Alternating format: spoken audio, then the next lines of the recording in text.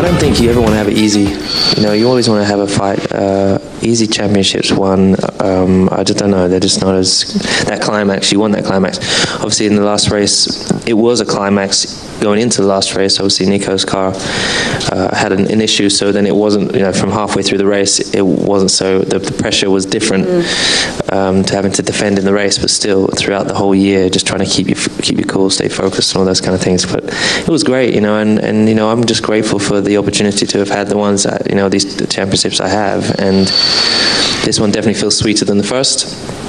But I guess it's probably just because I'm older and what I've gone through to really to get to this one, and the decisions that are taken, all those kind of things. And for the next one, if there is another one, you know, at least the championships that I'm going into, I want to fight as hard as possible and try and work and improve on things that I've, you know, they're not strong enough and could be better. But overall, it's been an incredible year, and I've been very blessed to have a great team around me.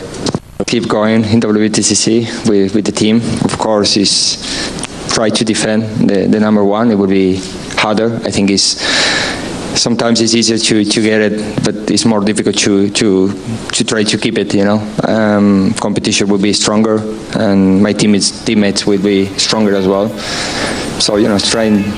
The objective will be the same. You know, try to do my best, give my 100%, and you know, keep growing in the